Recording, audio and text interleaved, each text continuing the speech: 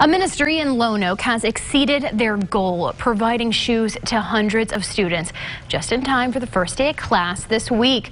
The aim for the Word of Truth Christian Fellowship provided 300 pairs of shoes to kids.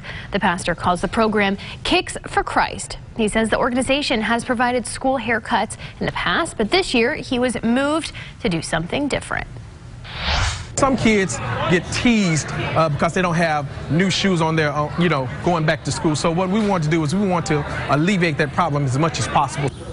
The event took place at the Lonoke Community Center. They hope to do the same thing next year, and they have an even bigger goal of giving away 500 pairs of shoes.